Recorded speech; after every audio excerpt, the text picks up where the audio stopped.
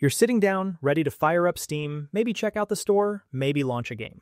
But instead of smooth sailing, the app freezes and throws a little message at you. Steam WebHelper not responding. Now, everything feels stuck. So what do? This error shows up more often than people realize, and the reason has to do with how Steam actually works behind the scenes. Steam doesn't just run as one program. It splits itself into smaller helper processes.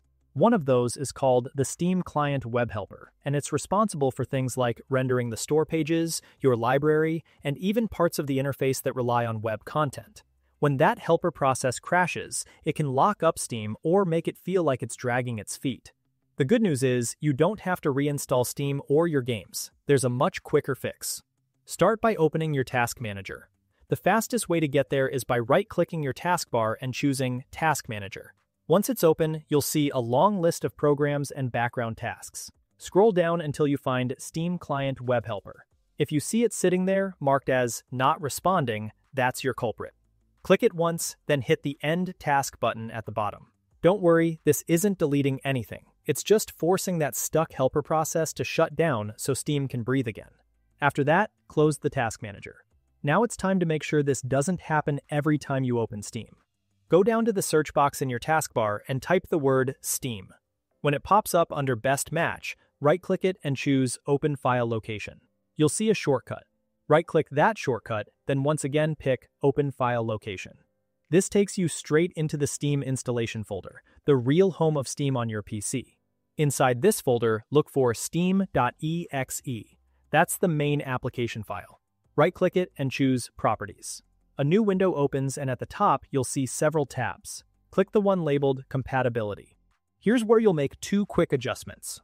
First, check the box that says Run this program in compatibility mode for, and from the drop-down, choose Windows 8. Next, just below that, check the box that says Run this program as an administrator. What you're doing is telling Windows to give Steam the permissions and environment it needs to keep that web helper stable. Once you've checked both boxes, click Apply, then OK. At this point, restart your computer. When it comes back on, launch Steam again. You should notice right away that the interface loads smoothly without that annoying web helper freeze. By adjusting compatibility and admin permissions, you've basically taken away the most common reasons the helper crashes.